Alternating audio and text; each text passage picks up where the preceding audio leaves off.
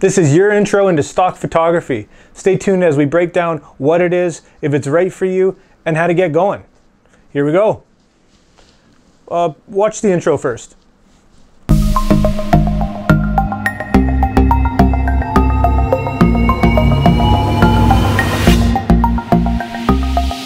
Stock photography. What is it? It's the way today that we capture our audience. It's the way that we tell a story, and it's the way that we get our point across. And it is a massive industry, a $1 billion industry. And that's my way of trying to articulate just how big it was. And ideally, I would have had $1 billion stock photo right there, and that probably would have gone a lot better. But to prove a point, I don't have $1 billion stock photo, so that's what I had. Now, if I use something like this or like this, that probably would have been better. And you can start to see just how important these stock photos and videos are, and they're everywhere. They're in our media, they're in our stories, they're in our blog posts and advertising. They are literally everywhere, and they're simple. And the best thing to remember is all this stock photo does is tell a story. So there's the pile of change that I just used as my example. And what I'm gonna do to prove a point, what I'm gonna do is I'm actually gonna go ahead and post that to one of my stock photography sites. And I'm gonna see if it's gonna sell, and I bet you it will sell. And stock photography consists of every possible industry that you can imagine. You can take a picture of somebody doing something, sports, emotions, business, textures. It's endless what you can do, and you can get started so simply with literally the cell phone in your pocket. You don't have to be a master photographer. You don't have to have all this expensive gear and stuff that you might think you need to have when you get going. You don't have to be professional, and that's the beauty of it. You use stock photography as a tool to make passive income, and a tool to grow your skills, to learn what doesn't sell, what does sell. And it makes you a better photographer. It makes you more creative. It makes you think outside the box. So, are you going to become rich and famous from stock photography? And the answer is probably not. Honestly, if you quit your job and invest all your time and passion into being a stock photographer, you will succeed. I believe in you. But odds are you're probably going to be doing it part-time, maybe to have a bit of residual passive income, and maybe just to grow your skills.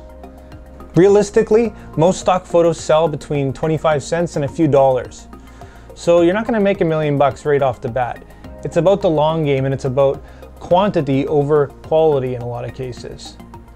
And it's not about getting a big paycheck, it's about getting lots of little paychecks. So one tip I have for you is really understand what it is that you're doing, what you're getting into. And when you sell your work, you're selling the rights to your photography, which means that I'd really suggest you not use your best work. And I mean the work that you're most passionate about, because somebody could pay you $5 and then go ahead in some cases and maybe print it 500,000 times on a Walmart t-shirt. But that's the industry. So how do we sell our stock photos? Well, there's actually a ton of options. You've probably heard of a couple big names like Adobe Stock or Shutterstock online, but there's dozens and dozens of options, each with their own learning curve and interface, differences in how you upload, keyword, and submit your images. Over the years, I've found that personally, Adobe Stock, Shutterstock, and Dreamstime were the ones that performed best for me. So moving forward in these videos, I'm gonna really break those ones down and show you step by step my process, my workflow, and how everything works and how to be successful at those ones. But if you're a member of other ones, or you're not a member yet, go ahead and click the links below that I've included in the description so that you can sign up and we can get going right away in the next video. So next, it's really important that you have at least a basic understanding of photo editing. And whether you're using an app in your phone or great tools like Photoshop or Lightroom, I really encourage you to learn the tools that you have. Lightroom is one of my favorite tools, and I can easily organize, edit, and export all of my photos simply and easily. If you want to learn more about Lightroom, or maybe just get some tips and tricks, check out my video on easy Lightroom editing just up there. Well, let's leave it at that, guys. That's Stock Photography 101. A really quick breakdown of just what to expect. Maybe it's for you, maybe it's not. So, if it is, I encourage you to check out my other videos in this series. We'll go through and we'll really break down exactly what to do, why we're doing it, and how much we're making. Tracking everything and seeing what you can make every month. It's kind of nice to wake up in the morning, open up your email and see that you've made 25 bucks. That's kind of fun. So I hope you liked it. I hope you found it helpful, and hopefully we'll see you in the next video. If you liked what you saw, consider giving me maybe a like and a subscribe. And as always, make mistakes, be yourself, and get out there and take some pictures. See you next time, guys.